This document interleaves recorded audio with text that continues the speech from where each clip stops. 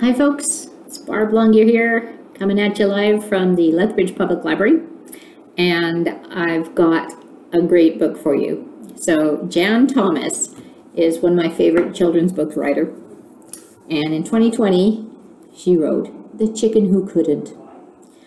She's also the writer of The Rhyming Dust Bunnies, which if you have not read, you need to read. So I'll tell you a little bit about The Chicken Who Couldn't. Some days I have days like that.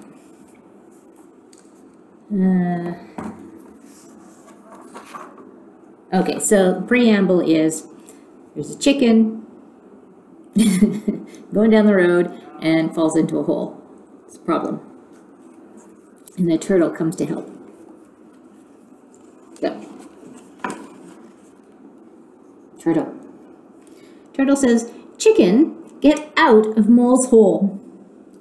Chicken says, "Well, I can't." And Mole says, "Wait, what?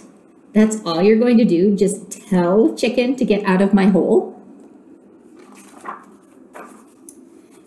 And the turtle says, "No, see, the problem is with Chicken.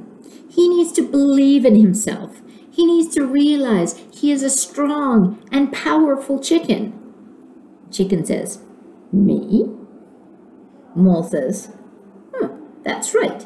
He is the most strong and powerful chicken I have ever met." Chicken says, "Have you ever met a chicken before?" Mole says, "Well, no." "Wow," Chicken says. "Me, strong and powerful. Do you think I'm nice looking too?"